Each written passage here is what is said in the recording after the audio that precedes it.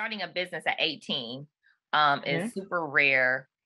Yeah. What gave you the motivation or the idea to start your own company before even going? Yeah. Yeah. I left home when I was 15.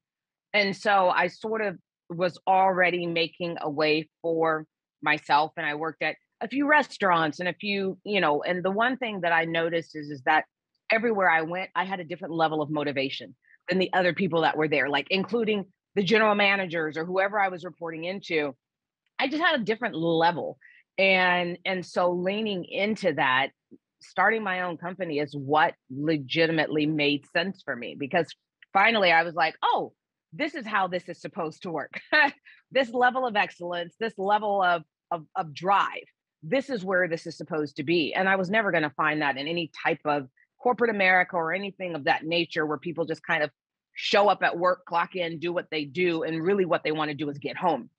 For me, I wanted whatever I did all day long for me to enjoy that. Okay. Why did you leave home when you were 15? I grew up in a really, I'd say, religious household, would be the proper way to put it, and it just didn't work for me. That is, I just wasn't built for that. So, Okay. if you brought a scripture to me, not even a scripture, if you had some particular type of belief, I was going to challenge that belief because I need you to back it up for me. And as a kid, that doesn't necessarily work out if you have authoritarian parents, which most Black kids have authoritarian parents. And everything, it was like, well, you should do that. You need to do this. Why? Like I had a why. I was the why kid. And that just for my parents was like, it's our way or the highway. And that was the easiest decision I've ever made in my life. I was like, I'm out.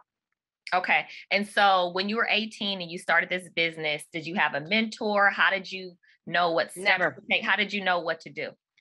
To this day, I've never had a mentor. To this day. Everything that I've ever done really truly is I am a voracious reader of books. And so there are so many great books out there where people have told you this is how I did it. These are the mistakes that I've made. And so for me, I think it's Warren Buffett, not I think, it's Warren Buffett who said, people always talk about the greatest teacher is life and making your own mistakes. And he's like, that actually is not. It's learning from other people's mistakes. That's the wiser decision. And so that's what I have done. I've looked at how other people have built their companies and the mistakes that they have made. And I do my best to avoid those. But going back to the very beginning, when I'm like writing business plans, this was something you have to go into the library to do. Like the young people now, I'm like, all y'all got to do is Google. Like Yeah. a bad business plan hits my desk and I'm somewhat unsympathetic because I'm like, they literally have templates for you at this point.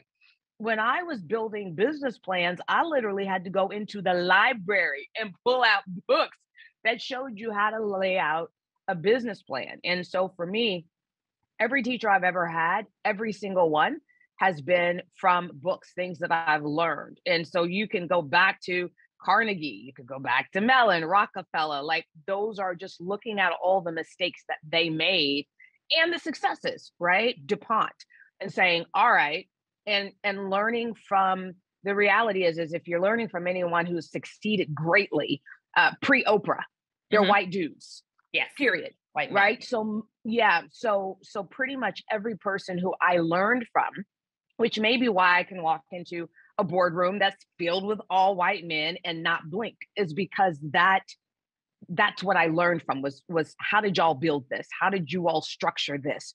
And now it's just my own remixed version of it.